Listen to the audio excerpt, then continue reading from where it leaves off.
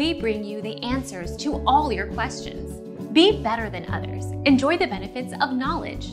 Accept the answers from us. The different feathers on your parakeet's body take different amounts of time to grow in fully, and the wing feathers that are typically clipped can take between 4 and 6 weeks to grow in after old feathers have been shed. Our mission is to provide accurate answers. We think without knowledge, it is impossible to live a balanced life. Be competent, be skillful. Thank you for watching. Don't forget to subscribe and hit the bell notification.